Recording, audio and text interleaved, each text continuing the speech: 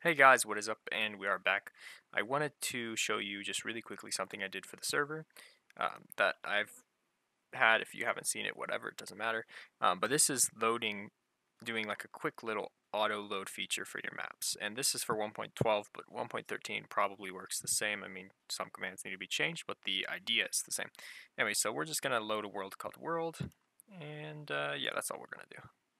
I decided to do it all fresh because I don't have the functions anymore. I deleted them because they're just something I can make that easily. But you're going to go into your saves and go to the world and that you're doing it, data, functions. I mean, all that will be different in 1.13, but it's okay for now. So here we are in the world. Let's do game rule command block output false. That's all we need. All right. So we're going to create a new text file, call it load or whatever you want it. We'll go into that. Alright, file, save as, and we're going to save it as an MC function. So, oh gosh, I have a lot of file types. Alright, so we'll go here, we're going to save it, right? Alright, so now inside it, and there'll be a new one, right? We don't need the text one anymore. Alright, so the commands are pretty simple. We're going to go onto here and we're going to create a scoreboard, objectives add Z dummy.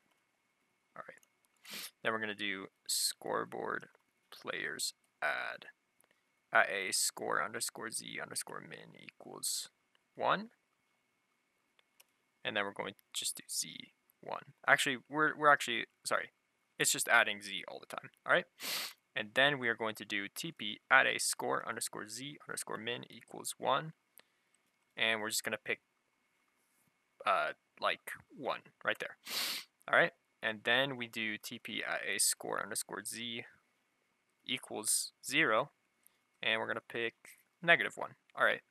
And then we're going to do tp at a score underscore z underscore min equals, I think it's 1800, and then we're going to just go 50. All right, so basically let me explain what we're doing here. So we have a z scoreboard. The z scoreboard is going to count up basically how many blocks you've traveled, positive z direction, from 0 to 1800. Once you reach 1800, you're going to move over in the x direction by 50. And what this is going to do is it's going to make you go down the map vertically, move over to the right, and then move up the map vertically. That's what this does. It teleports you up the map. Now to make it go up and count upwards, we just have to do scoreboard players set at a score underscore z underscore min equals 1800, and it will set your score of z to -1800. So it just puts us the opposite amount. And that's all you need. That's all. And then all you need to do is do /reload, give at p, get a map. You want to get a map out. And this is how to load a max size map really fast. And I'll show you the easy technique to do it. But this will load a max sized map. You can change it to smaller sizes by figuring out how big the smaller size is. I just know that the max size map is about 2000 by 2000 approximately. So I do 1800 because that's good enough. So let's go here. 1, 2, 3, 4. And then we just do that. That'll give you a level 4 map. And here we are in the top left corner, which is actually kind of inconvenient. Let's teleport -2000, which will put us kind of off the map. All right, come back, and you want to just go to the top left corner of whatever map you're trying to auto-load. All right, and then just do that. That's it. All right, let's do video settings, load 15 chunks at once. Pretty big. All right, there we go. And then do game rule, game loop function, load, actually just load. Wait, sorry. You have to have a folder or something. Let me just call this main. You have to put the load inside a folder. Alright, sorry about that. It's kind of late. Alright, there you go. Main load, and then scoreboard players set at p z0. And then... oh, I didn't save it either.